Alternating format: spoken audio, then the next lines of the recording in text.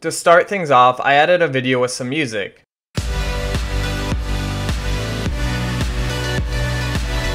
Now the first thing we want to do is make a cut where we want the underwater effect to start.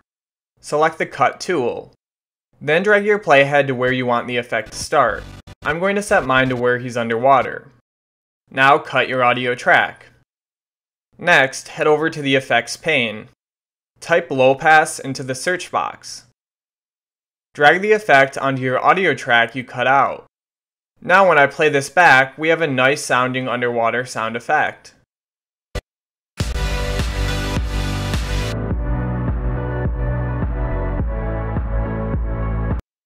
If you want to increase the intensity of the underwater sound, select your audio track with the effect, go to Effect Controls, and in the Low Pass Effect settings, lower the cutoff.